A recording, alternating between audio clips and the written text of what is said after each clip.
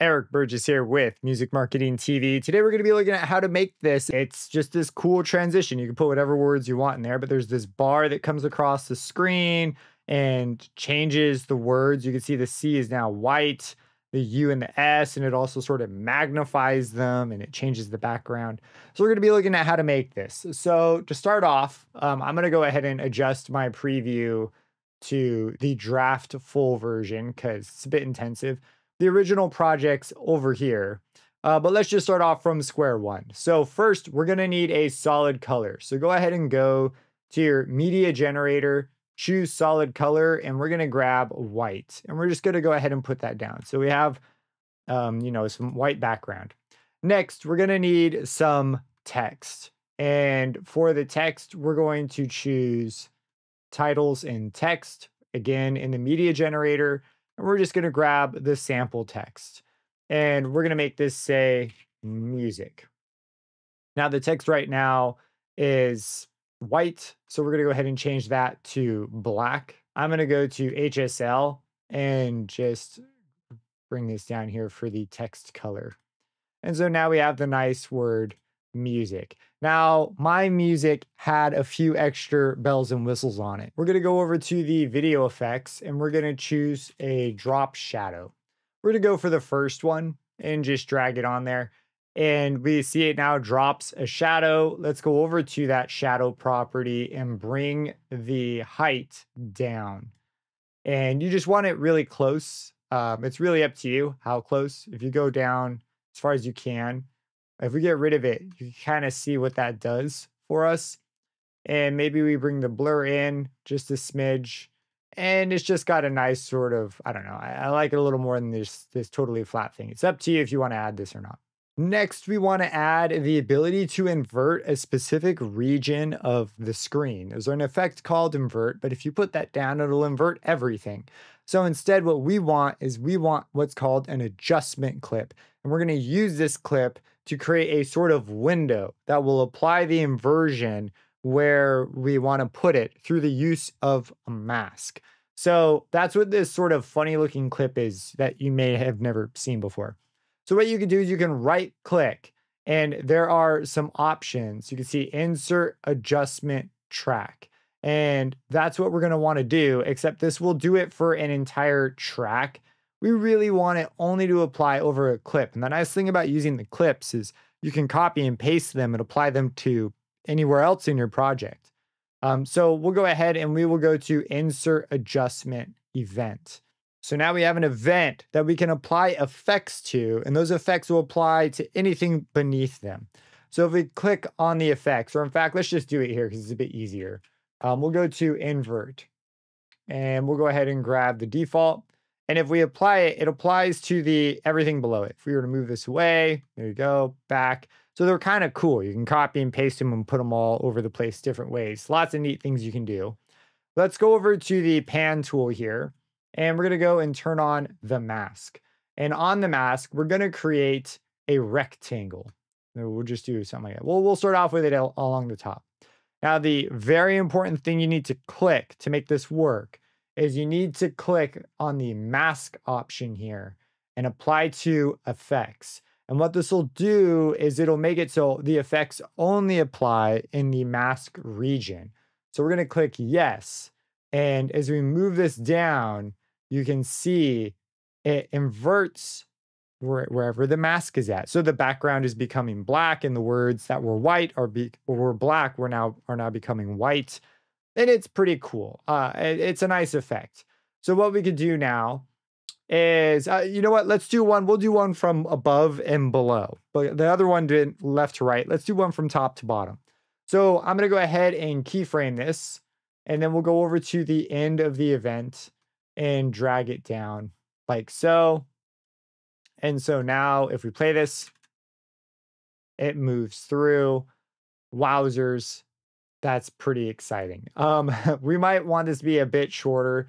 Let's move it down to like 2 seconds. We're going to use stretching later to affect this. So now it plays a bit quicker. Wow. And we're going to select both frames by holding Shift This one was already selected. So it was picked and I hold shift to select them both. We're going to right click and we're going to change them to smooth so that the keyframe's just a bit smoother. Yeah, it just sort of edges off the screen a little bit nicer there. So now we have our cool effect. There are some additional effects on this.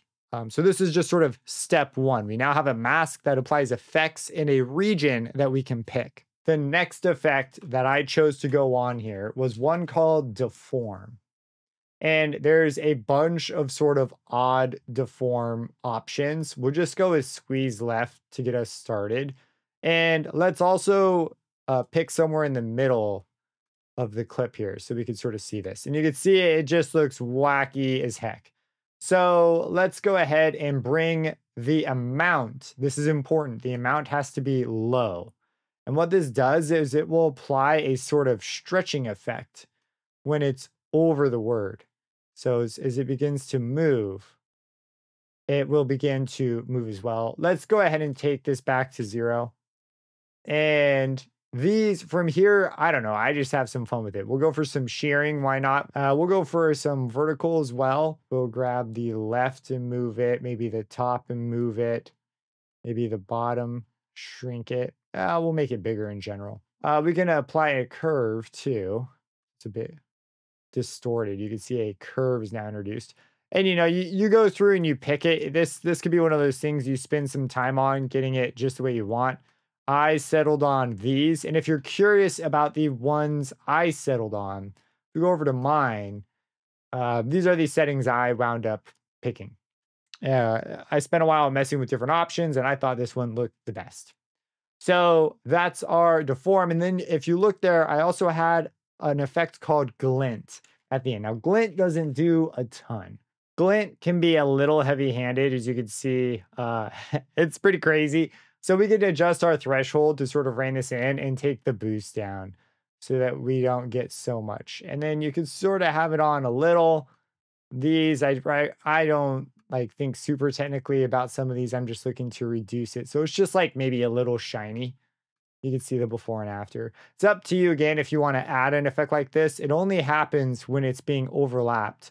So if we take a look at what we have right now, it moves through, and we definitely should probably pick different values for the deform.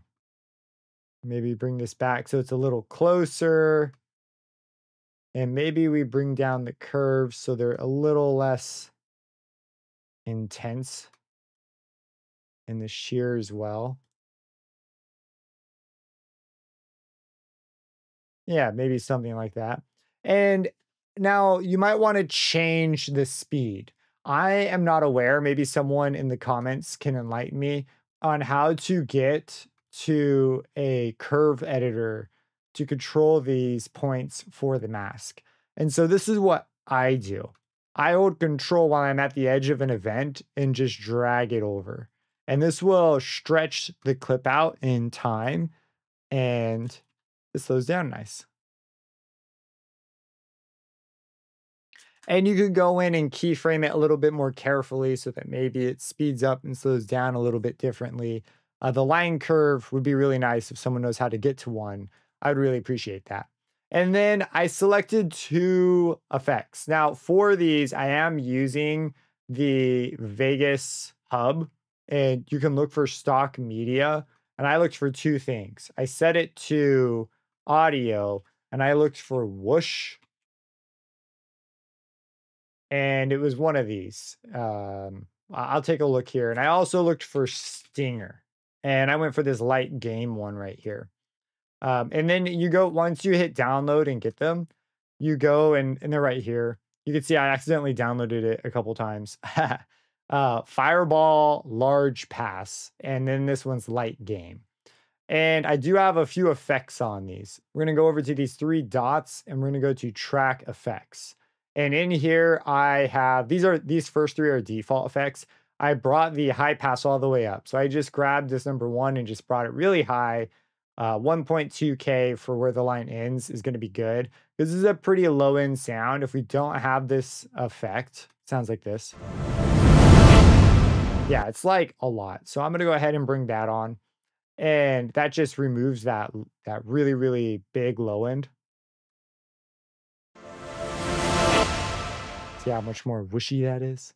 And then there's also a reverb on here, and these are the settings I picked. I didn't really mess with it too much. Pretty much did what I wanted right away. I might even go actually a little bit higher, because it's just supposed to be high-end wish-wash.